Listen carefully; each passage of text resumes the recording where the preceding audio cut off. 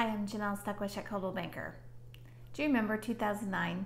2009 was the year that unfriend and hashtag were officially added to the Oxford Dictionary, words that we use every day today. That was 10 years ago.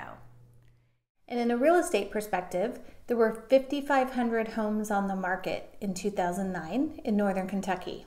Today, we have less than 2,000. For our first-time home buyers, that's extremely frustrating. If you're a first-time home buyer, here are a couple of ideas. The first is you definitely want to get pre-approved. That's no different than it was in 2009.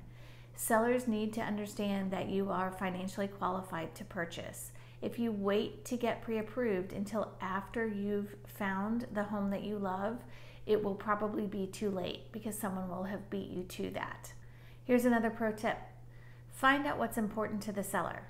A closing date or an occupancy date that will help them achieve their next home goal will also help you win the home that you'd like to buy.